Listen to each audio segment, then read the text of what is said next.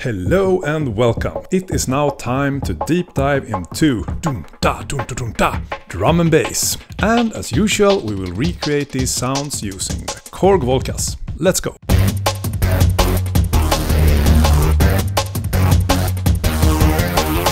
But first, let's go back in time to even before drum and bass existed and to the creation of breakbeat. Breakbeat was a concept already in the early 80s in the hip-hop culture. A break is basically a rhythmic part of a track. It could be a rock or funk or soul track, and like for example a drum solo in the middle of the song. And the breakbeat was when you took like that rhythmic break and looped it and played it lots of times. And then you could dance or rap to that breakbeat. They even developed a special dance to different breaks, which was called breakdance. And these loops a skilled DJ could do even before they had access to samplers. By using two turntables and two copies of the same record, you could basically crossfade back and forth between the two records and each time rewind the record and replay the same loop over and over again. For example, Grandmaster Flash, shown here in this clip from 1983, was an expert in this technique. But when samplers arrived in the mid and late 80s, looping was made much more easier. You can just import a break into your sample and loop it over and over again using loop function or by using a sequencer. And this was first picked up by the hardcore techno makers that added breakbeats in their hardcore techno tracks. And then inspired by hardcore techno and rave, artists like a guy called Gerald and The Prodigy developed a new sound that came to be called Big Beat, which we talked about in an earlier episode, where they also used high-pitched breakbeats as drums for the tracks. So Big Beat started in around 1991, and short after in 1992 a new style emerged with even higher tempo that was called jungle or drum and bass.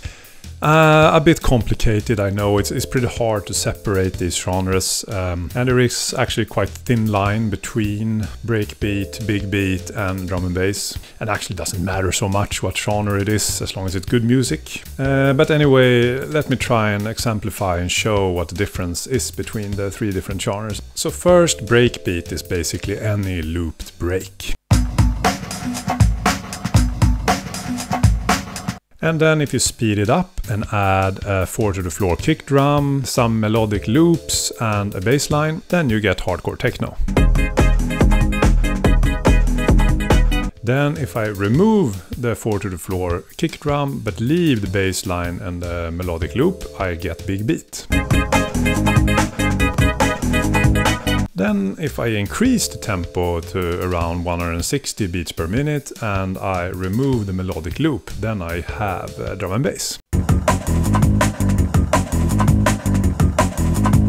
Okay, but what is then the difference between jungle and drum and bass, you ask? Well, in my point of view, I would say jungle is a bit lighter. It includes more atmospheric sound and pads, and it's more influenced by jazz, I would say. A perfect example of this, I would say, is early work by L.T.J. Buckham and the track Damon's Theme from 1992.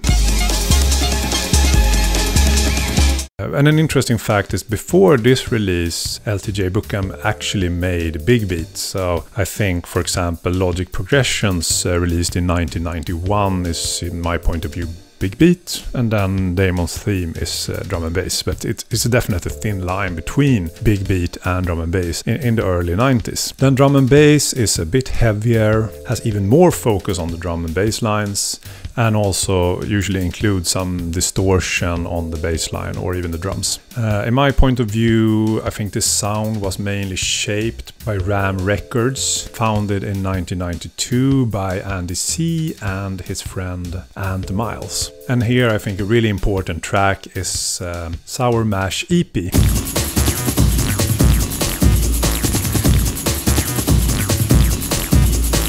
which was released in 1992, and I really think you should listen to this EP. It's great because so somehow Andy C here has 1 foot in big beat and 1 foot in drum and bass. So constantly in this record I sometimes hear big beat and sometimes I hear drum and bass. So definitely it's really important that shaped the sound of Ram Records and their future drum and bass to come. Another important differentiator was that the big beat would emerge over time to move closer actually into rock and be more inspired by, for example, rock music. If you hear, for example, the later work of The Prodigy, they include more rock and metal inspired lyrics, whilst drum and bass and jungle would take more of their inspiration from jazz, soul and rap music. And this also affected the choice of the tempo in drum and bass and jungle, since the drum and bass DJs usually toured together with 1 or 2 MCs that would rap to the beats. Drum and bass producers also liked to include hip-hop samples and rap music samples in their music. And if you want to sample and add rap music and hip-hop loops in your music and still have it as an up-tempo track, you have basically 2 choices. So let me show you here on the Volca sample how this is done. So hip-hop and rap music was usually recorded at around 90 to 95 beats per minute. And for example, I have here a short a cappella from Wu-Tang Forever, a track called Cash Still Rules that was recorded in 90 beats per minute. Big Bolo stacking this shit, finance the Volvo. I'm not really sure who is rapping this, but it sounds a lot like Raekwon, I think. Anyway, so 95 beats per minute is not really optimal tempo for the rave scene. And big beat, that was usually produced in like 120 to 140 beats per minute. They usually chose to increase the pitch of rap and reggae samples, which gave this chipmunk voice effect. So if I increase the tempo to 140 beats per minute, and then I will need to add also a drum beat. So I will have to pitch up now this rap vocal sample. And then it sounds like this.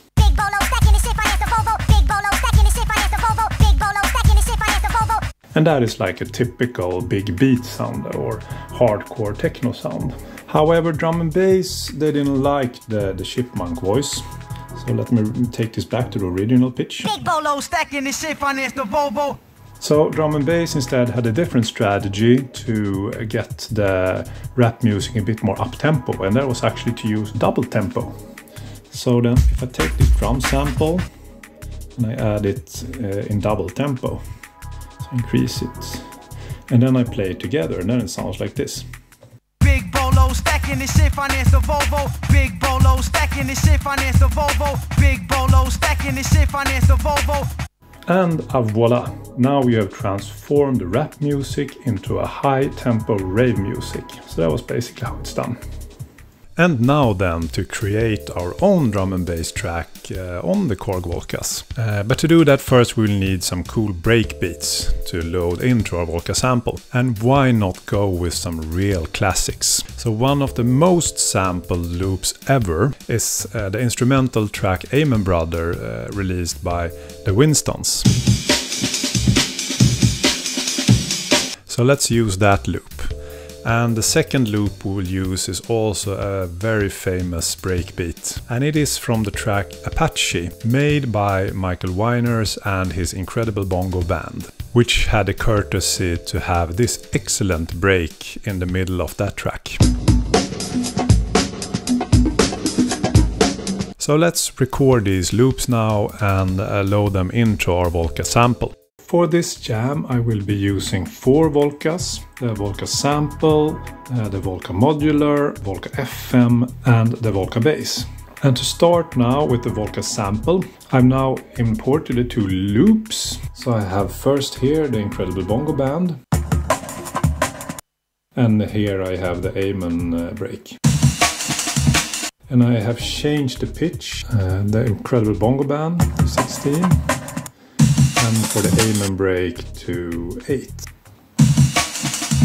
Then I've also added just an extra kick drum and extra snare drum or hand clap, which plays just to emphasize some notes. And then I have also a very regular hi-hat here. also from the factory defaults of the Volca sample. And then when I add this all together, it sounds like this.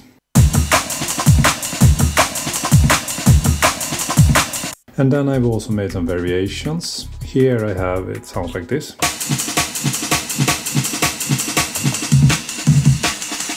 So I've created a fill using this sample. But here, instead of starting from the beginning,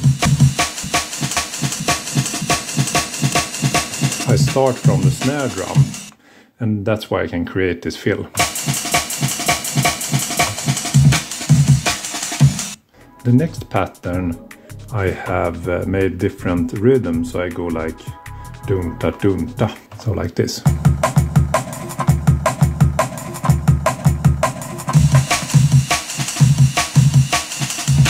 And then it sounds like this.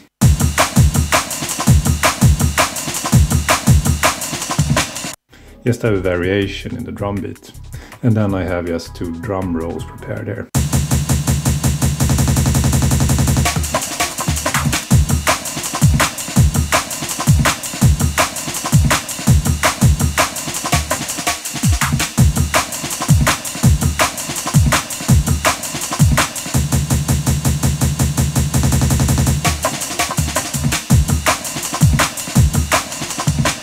And like so, I can play around and create the beats to my drum and bass track.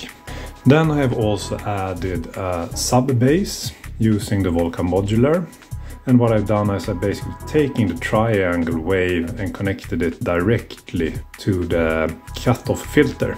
More or less, it's a pure triangle wave with a filter on, and it sounds like this. So that's a really good bass for a drum and bass song, I think. Then I have some pads, so actually I'm doing more of a jungle track, I would say.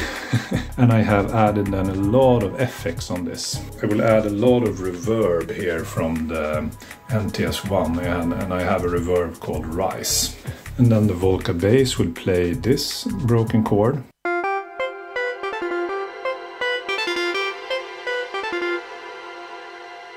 And for the Volca FM, I have used a standard preset called Glass Pad, but I've changed the algorithm to algorithm 3 instead of algorithm 1 that is standard. And then I play just a melody that's like this.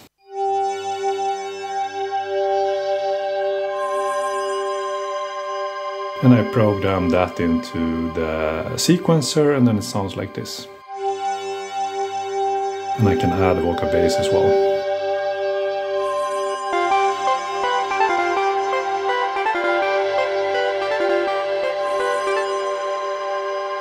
And I think that gives a really nice jungle atmospheric type of chords. So now let's put it all together in our final jam. Let's go!